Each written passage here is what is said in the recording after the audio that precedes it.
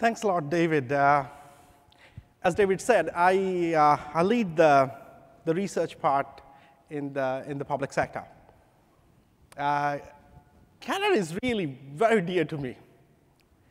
One of the things special in the research area is simply because I grew up here in Montreal. I did my doctorate from McGill. I spent several years in Canada. Later on, I went to Germany. I studied there at DAISY, and then followed by at CERN. It's an international collaboration there. So today, I'll talk about some of the areas which impact scientific computing or research that's related, and how technology is enabling it. So let's get started. I'm really thankful Paul is joining me here. There are a couple of areas, as you can imagine, which scientists tend to use for research. And the first thing is the access to the infrastructure in minutes. Second is really it enables global collaborations. I'll give you a couple of examples today related to biomedical field as well as the part related to CERN. It's elastic. That means you can automatically expand and shrink it. It is globally accessible, secure, and scalable. As you know, AWS is a global infrastructure, so it is more available in 20 regions. So if you see that particular left side, you will realize that it's in the US, in Europe, Canada, as well as various other countries. And you need that for research, right? They're interconnected networks such that you can share your data, you can share your algorithm, and then you can work together with various folks. We have 20 regions, 61 availability zones. So those small circles you see, they are the availability zones. So every region has one or more availability zones. And there are numerous edge locations. In terms of compute, for a long time, the tradition of compute is what people call homogeneity in architectures, right? If you look at supercomputers, they're a huge homogeneous set of computers, and you try to schedule a job or run on it. But with time, we realized that process needs to be changed, and based on the customer feedback, the way we look at the compute is really in three major areas. One is what we call virtual servers. So those are like batch systems where you can schedule jobs. But also, you need resource isolations, right? For example, if Paul is running a job in the same CPU, you still have certain resources available, right? Like memories or network. Can we schedule them together? If you do that, then you have to define some rules on security. And that's called resource isolation. And that's done via what we call container mechanism. And we have a numerous set of services to do that, container scheduling containers. And the third part is what we call serverless computing. Imagine your boss tells you to get something done today, right? That triggers a given mechanism to do some studies, right? So that's a mechanism one can do that using step functions or lambda functions to do serverless computing, so that once the job is done, it shrinks back to the normal scenarios. Even in CPU, I talked about the supercomputers. It started with homogeneity in processing.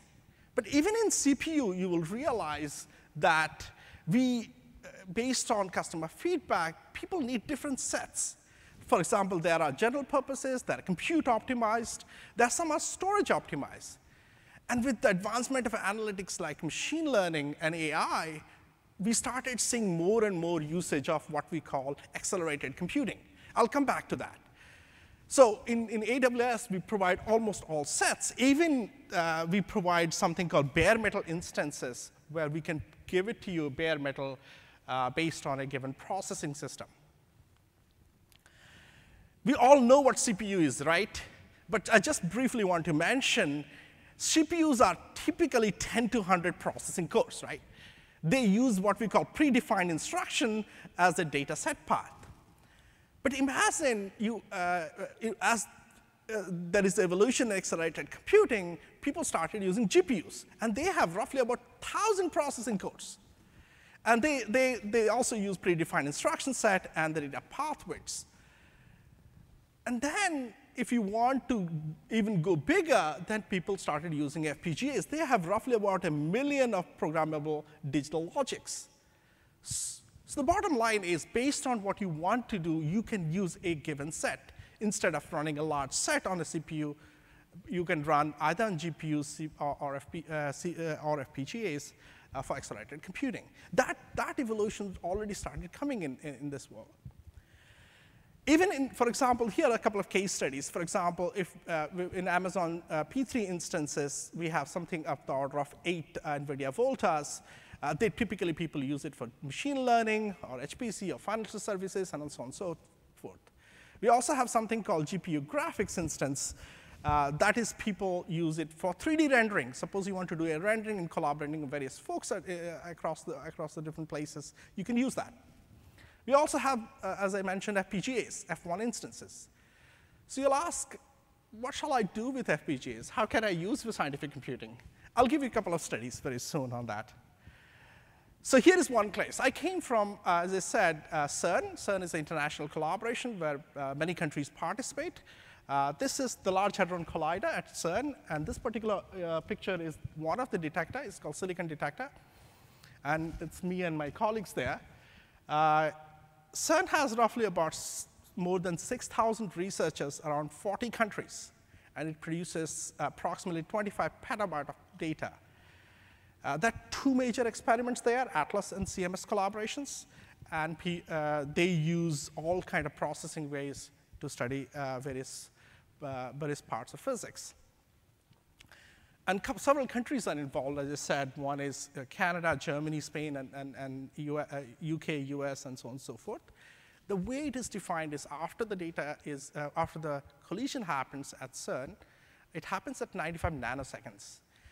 And once you have the collisions, we store the data at the tier 0 and then get distributed to various tier 1 centers. One of them is Canada, and as well as US. So one of the things, if you look at the detector, this is one of the detector I worked there for several years. If I can use the laser pointer, this is the size of a human. It has 80 million electronic channels. If you multiply by 4 bytes at a 40 megahertz data taking rate, you're talking about 10 petabytes of information per second. So how do you analyze 10 petabytes of information per second? So what we did there is to divide into 2 parts, what we call online processing. People use FPGAs for that, so that you can analyze that data stream at that rate. There you select a given particle kind, and then you analyze the rest of the events, which at a batch level, which becomes a little bit lower in size. So they have roughly about 2,000 scientists from 180 countries, with 180 institutions from 40 countries. And then comes also at 25 nanoseconds, you can imagine this is a collision happening here. Which one is the laws of nature? It's very difficult because there are overlapping events also there, right? So you need advanced techniques like machine learning to really detect the property of nature. So one of the problems faced there for simulations and modeling is, imagine you have a data taking happening here, right? And imagine you have a set of resources called X number of CPUs. Doesn't matter, right? As soon as you want to process this particular peak, you cannot go beyond this line, so you process it by delays in timing. So elasticity started becoming important. So what we try to do is work with Fermilabs. It's one of the tier 1 center, like a Canadian tier 1 center. We change the schedule in the behind, such that when the simulation jobs comes in, it automatically expands to Amazon and shrinks back when you don't need it. So look at it. With that simple, so the environment remains the same, the processing remains the same. With that pattern, we created roughly about 60,000 slots using AWS Spot instances. Spot instances are unused capacity in a given areas. One can use it using at a price you request. So this way, you created factor of 5 Fermilab.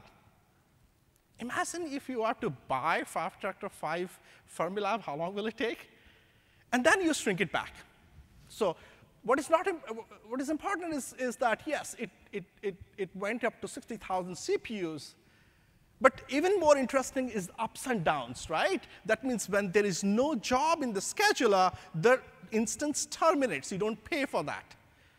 And when there is more job in the scheduler, it automatically expands. And that's what one needs in computing, that it automatically, elastically expands or shrinks based on the requests. And this is all done using unused capacity. We ran for a few weeks there. Details are there in this particular article.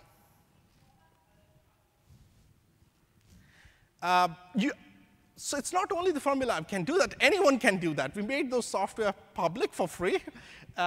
It's HD condor mechanism. This is the way to do it. This is the link here.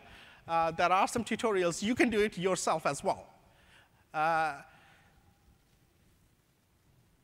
The same thing we try to expand using what we call machine learning. So we were trying to study what we call topic modeling with Clemson researchers.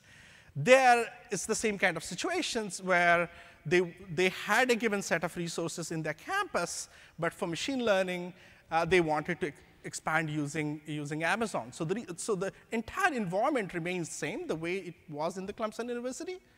This automatically expanded to roughly about 1.1 million cores.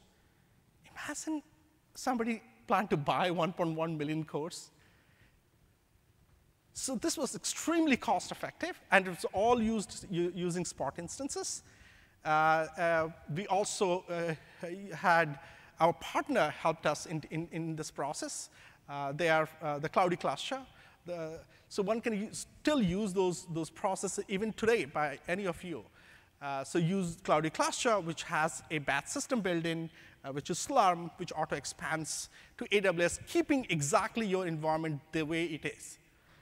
And it will shrink it back when it's not needed. So it's not only about how big can we go, but it's also what else can we do given the advancement in the processing. So here is another study I'd like to show you.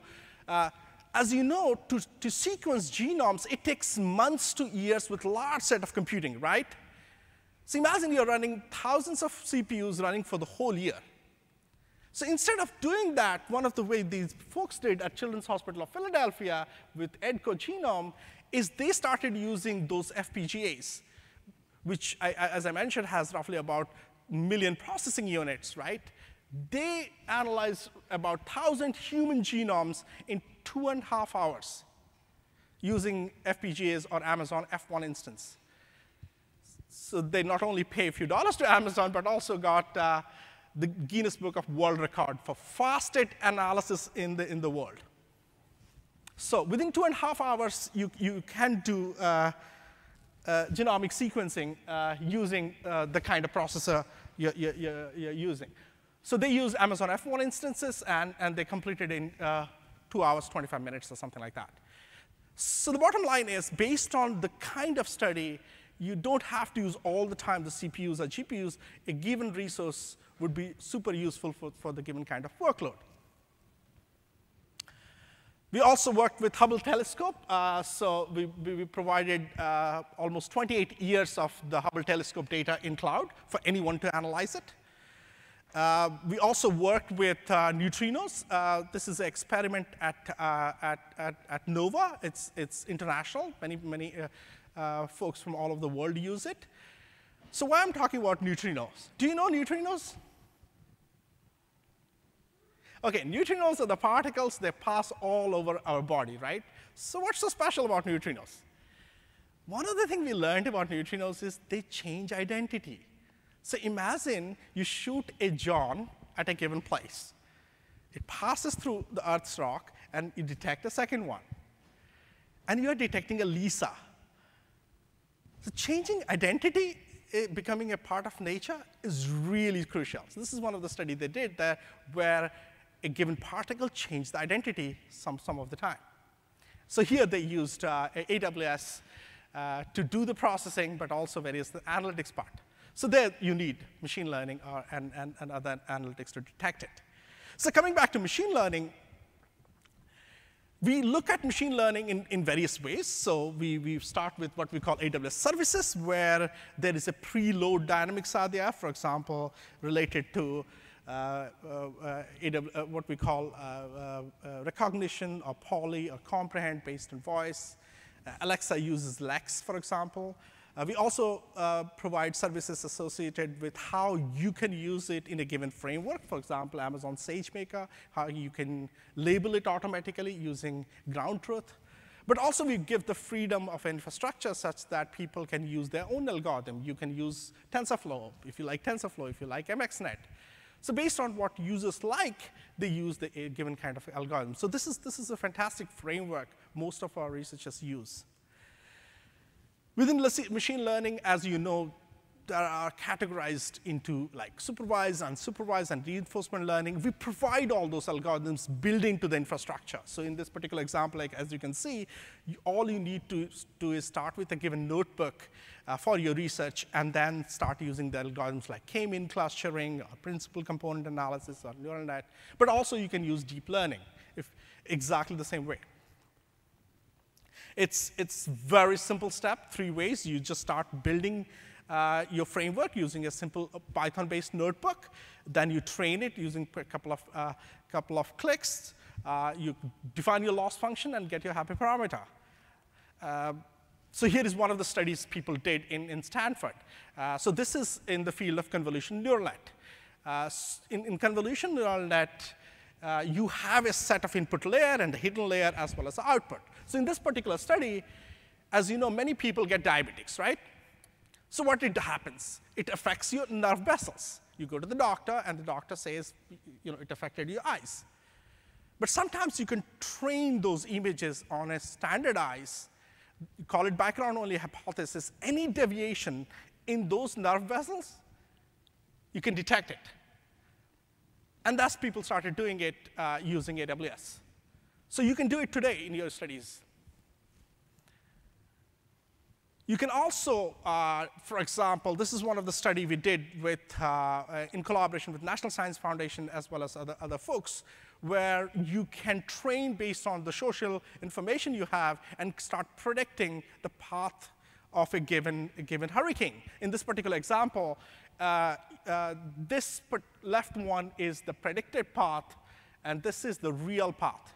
Imagine you can predict hurricane 20 or 30 minutes before it is giving a given area. That will help hugely the disaster response team, right? So we plan to use some of this, make it public, give it to Red Cross or something like that to try a pilot out. So this is one of the studies we did in research areas. You can also use automatic detection of damages. For example, if you look at the top layer, it's very hard to know which damage was the most, right? But if you have a given mechanism, you can detect it. For example, this has a DAV of 0.423, but this one corresponds to the highest damage. So you can train the model, put them in a camera or a drone, and can auto-detect given damages. The details of the study is there in this particular archive. We also collaborated in something called 1000 Genome Project. It started roughly in 2008, where many collaborators, including Canada, was there. We started this collaboration with National Institute of Health, but in collaboration with so many folks. And we hosted this data. Even today, that data is available for anyone to analyze. 1,000 people donated it in order to study genomics for different kind, different race, and kind of characters. Australia, for example, successfully studied mapping the koala genomes. It's a really interesting study. It was in CNN and various other news media. This particular species is very picky on what they eat. They sometimes chew on the eucalyptus leaves, and that can be poisonous to many of the other species. So this particular study maps out various areas of how to help this particular species. It's a fantastic study. It came out in research in Nature. Please have a look at details here. That used AWS CFN cluster to analyze the genome using various processing units I mentioned before. NHS is also building what we call data lakes or data services in UK, and they are working with us to record and store in our platform. With that, I'll give back to Paul. Then we will come back and ask for questions. Thank you.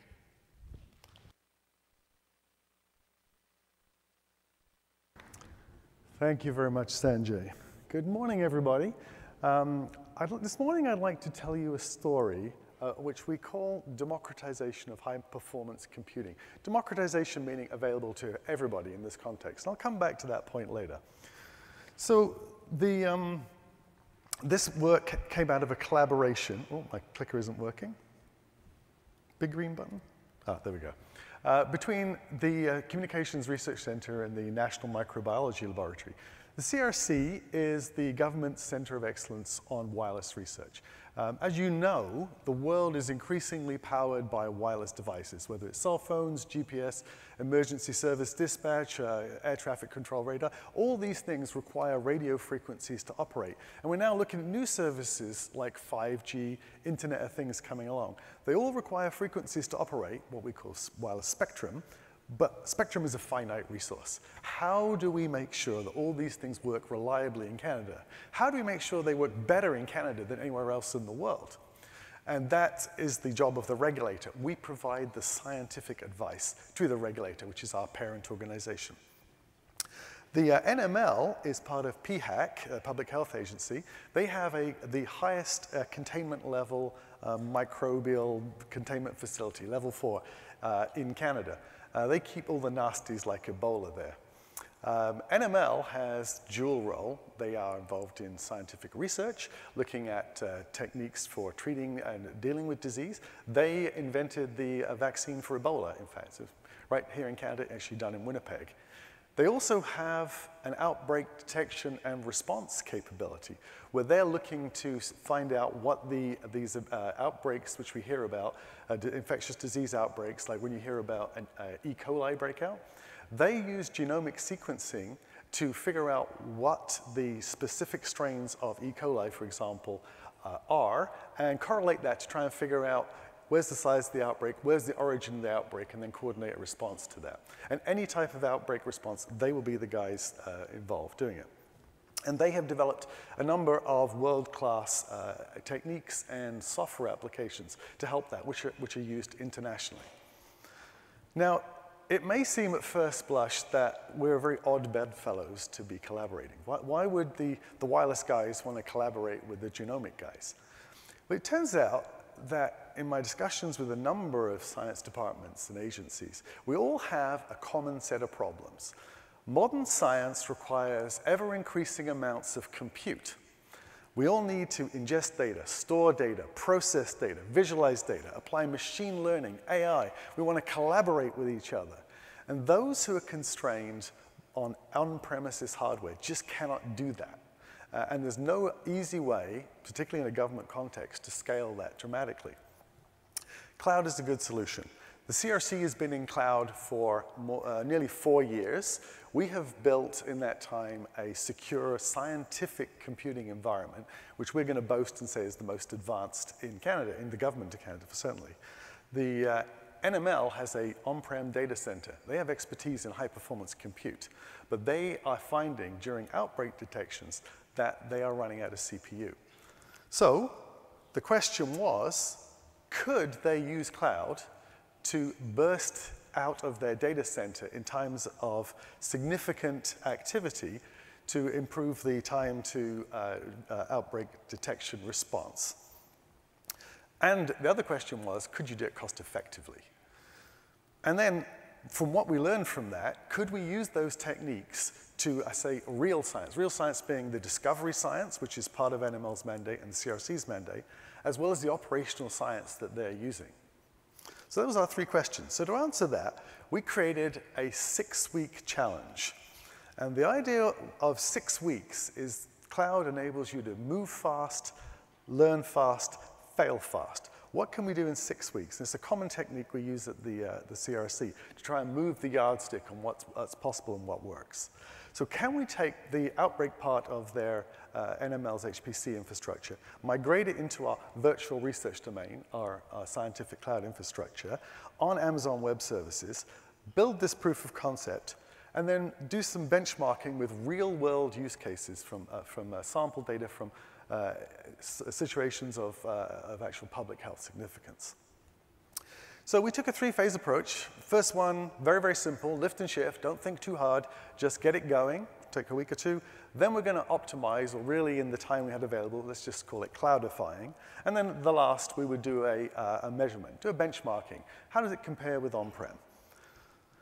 So we put together a very small, very focused interdisciplinary team from the CRC and the NML, as you can see, very different backgrounds, supported loosely by a conglomeration of other folks. And we used a very agile approach with weekly sprints to see how we were progressing. So, phase 1, lift and shift. What we were trying to lift and shift was this. And essentially, in the bottom, you see the Slurm controller, which is an HPC orchestrator, and Galaxy and Iridium, some software that has been developed by the NML and is widely used in genomic sequencing worldwide. They have a data store and on-prem, and they have a database. And then in their data center, they have all these virtual machines which they can use to burst out into their for various analysis as well as response analysis. And they're limited to 7,000 CPU cores and about 40 terabytes of RAM. So the lift and shift approach was to simply take that architecture, move it into AWS, and just use like for like. So from the data store, we put it into what's called EFS storage. From the Galaxy database, we put it into RDS. And everything else was just VMs. And the cluster at the top there, we put into an AWS auto-scaling group, because auto-scaling will give us infinite resources. So we did that. Good news was, it didn't take a week or two, it took 3 days, and we had it working. So that was very, very satisfying. However, it didn't work very well. So the simple dumb approach didn't work. I'll show you some numbers to justify what I mean. So then we started to immediately get into the cloudifying, the optimization. And we had 2 major problems that we discovered when we did our lift and shift that we needed to address. One is scaling. We couldn't scale big enough. So, and then just to explain what that means, this is the error we were getting. Insufficient instance capacity within the availability zone. And I'll briefly explain, Sanjay mentioned regions and availability zone, but within an AWS region, for example, Canada Central, Montreal, or US East, which is North Virginia, you will have a number of availability zones. To us, an availability zone is a data center. In reality, it's one or more data centers. And in each region, you have, in fact, multiple data centers. The way we'd architected it was simple lift and shift. You couldn't burst across multiple data centers. So we fixed that. So we fixed the size of scaling problem. The other scaling problem we had is we couldn't scale fast enough.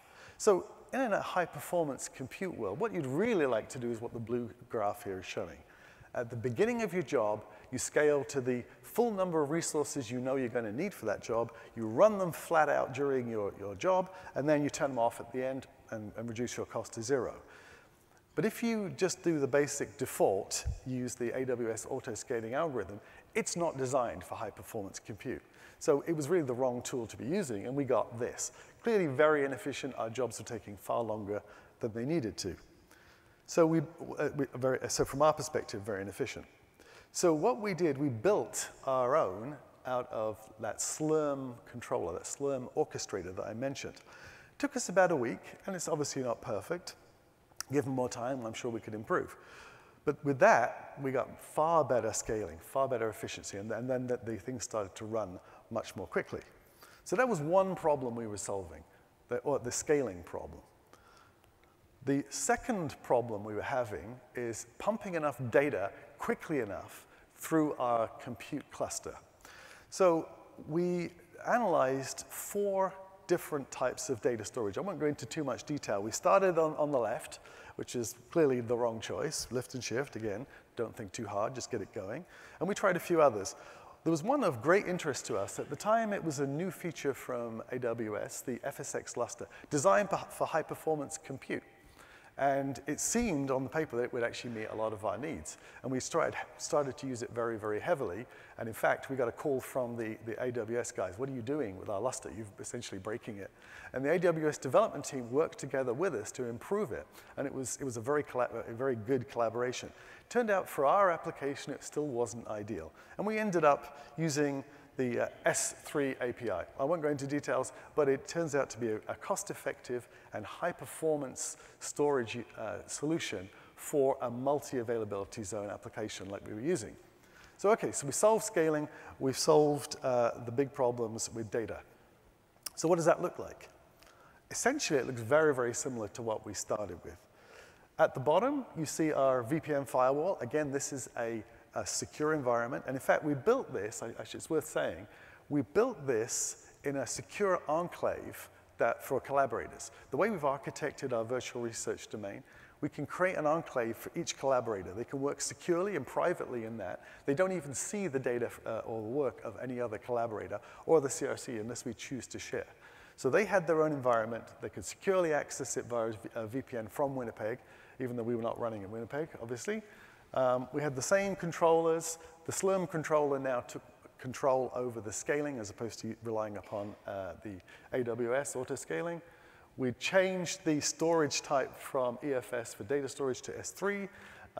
And then we had the ability to scale our cluster across multiple availability zones.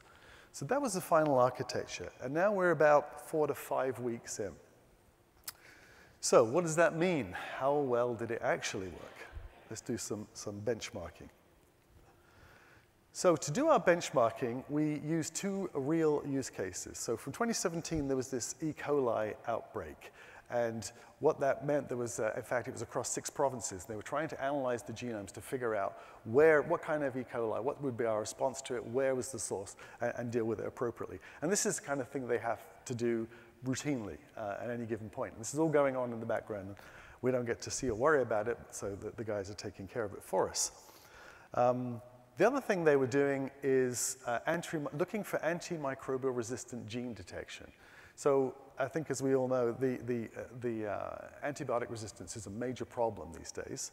And what they were asked to do was to look through their entire database of genomic sequences that they had and say, have we seen this in Canada? That was a much larger use case.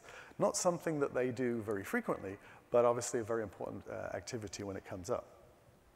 And it's worth saying at this point that all the data we were using is publicly available, and in fact was not, unlike the example that Sanjay mentioned about a human genome, this is not human genome, this is E. coli genomes, things like that. So there was no privacy or ethical concerns about using this data. So we pulled these data sets into our cloud. And what we did, we created 2 benchmarks. So the 10,000 genomic sequences came to about 10 terabytes. That was more on the E. coli. And then the 100,000 sample simulation was the antimicrobial resistance. About 100 terabytes of data there. And we ran each of these benchmarks on the on-premises system. We did the cloud lift and shift, only the 10,000, because we knew it was poor. It wouldn't be worth doing 100,000. And then our cloud optimized. And it looked a bit like this. So with the optimized version of the cloud, we were approximately 4 times faster than on-prem, and for the 10,000 samples. And for the 100,000 samples, it was about 7 times faster. It's worth saying that in this particular case, this is outbreak detection. So simply scaling up means now we have the capability to respond more quickly to outbreak detection. So we solved the problem with scaling. You can see cloud lift and shift. I'm not even going to mention it. It was just bad. Now, we can't talk about scaling into the cloud without talking about cost. To understand this slide, there's two elements to it. There's the base cost and the burst cost. The base cost is all the elements which have to be running all the time to be ready to run a workload. So obviously storage is a key one. The benchmark here is 100 terabytes of storage online. We had the base CPU for the Slurm controller, the Irida and Galaxy software. So initially, lift and shift, $1,000 a day. With optimized, we got it down to $130 a day. The burst cost is when you actually want to run one of these workloads. So for a 10,000 sample genomic SQL sample, $62, or 100,000, $220. So these are great numbers, but what does that mean? Well, let's say that you ran this so-called optimized data center running 10,000 samples every day, 365 days a year. A data center doing that workload would be something of the order of $70,000. Now, if anybody has an experience with how much it costs to run on-premises data centers, you'll realize that's just nothing. It's a drop in the ocean. So certainly from the perspective of, would this be a useful technique and a cost-effective technique to burst out from your data center? We think yes.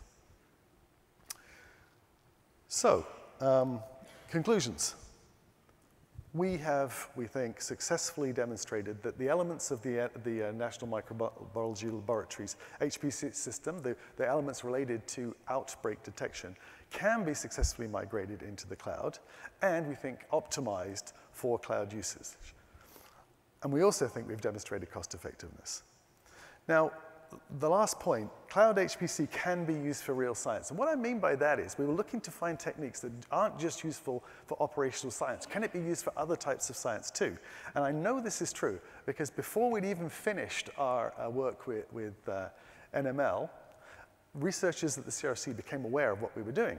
And they came to us and said, hey guys, we see you doing this high performance compute. I have a problem. I'm trying to do analysis across Canada. And it's taking so long, I'm having to restrict myself to one province. Can I use what you're doing? And we said, sure, of course you can. So we gave it to them and helped them get going. And now they're running across Canada full analyses for this wireless spectrum in just hours, whereas they couldn't do it for days before. So it does immediately scale and apply to other science. So what are our takeaways from this? So I'm going to say that HPC is available to all in the cloud. I'm going to take that back to the original title, Democratization of HPC. When I say it's available to all, if you have a cloud account, the code to do this is now in GC code. You can download it, you can use it, you can run it. We didn't use any fancy additional services. It's just available what you can do. And when you think about it, making it available to all changes the paradigm of how we do science in Canada.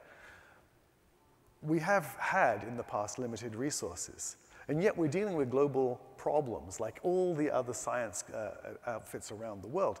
Up to now, what we've had to do is to scale our problem down to the size of the resources we had available to address those problems. Now with cloud, we can scale our resources up to the size of the problem.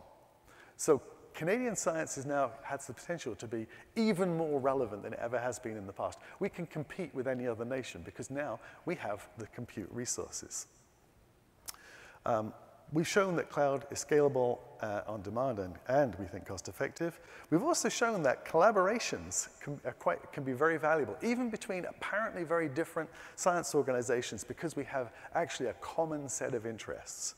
And we found that early wins are possible. If you embrace cloud and the pace that cloud actually enables you to move at, you can, if you have the boldness just to go ahead and do it, you can learn a lot, and early wins are indeed possible. So, thank you very much.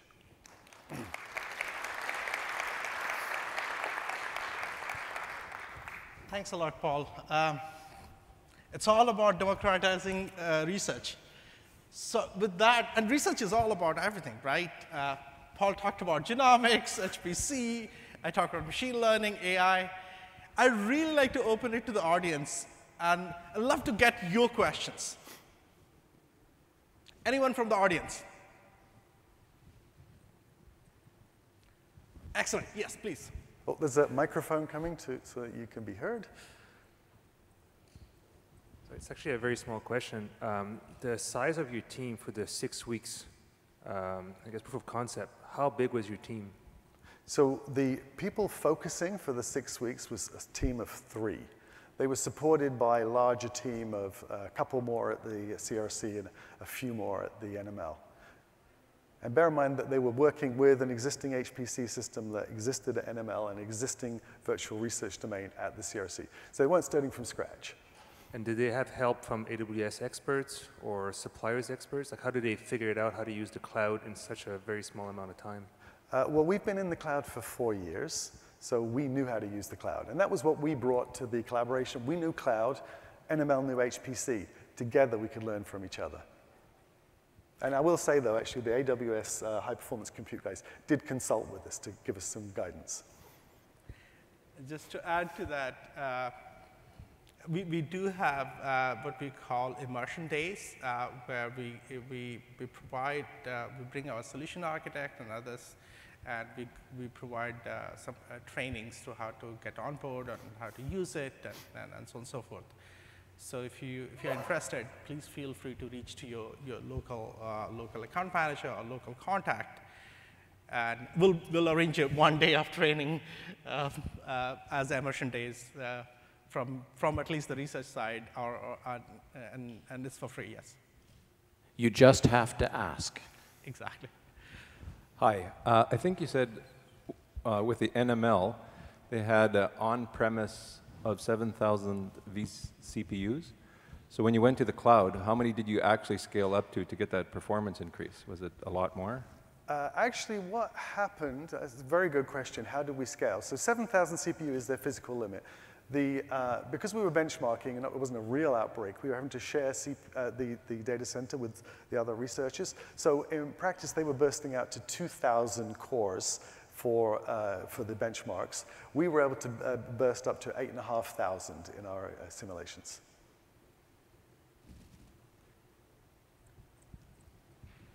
Next question. Hi. Could you elaborate on the background work that was done prior to getting NML on board? For example, I couldn't go on with my credit card, go and decide, and okay, I'll go on Amazon and I'm going to burst at 7,000 vCPUs. So what kind of framework does the CRC have in order to accommodate that kind of workload? So that is a very long answer to that question. And I'll be very happy to talk with you afterwards, and some of my guys are here today to give you much more technical answers.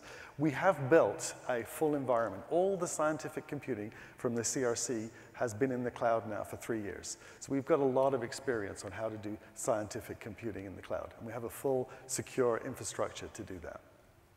Maybe just a brief comment for Government of Canada people in the room that you might be with the Government of Canada.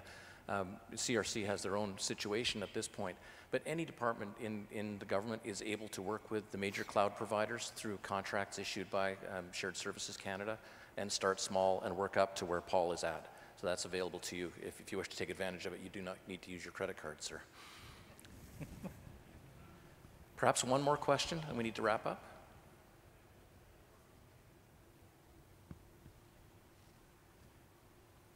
Okay, let's wrap up. Thank you so much, Paul and Sanjay. It was fantastic.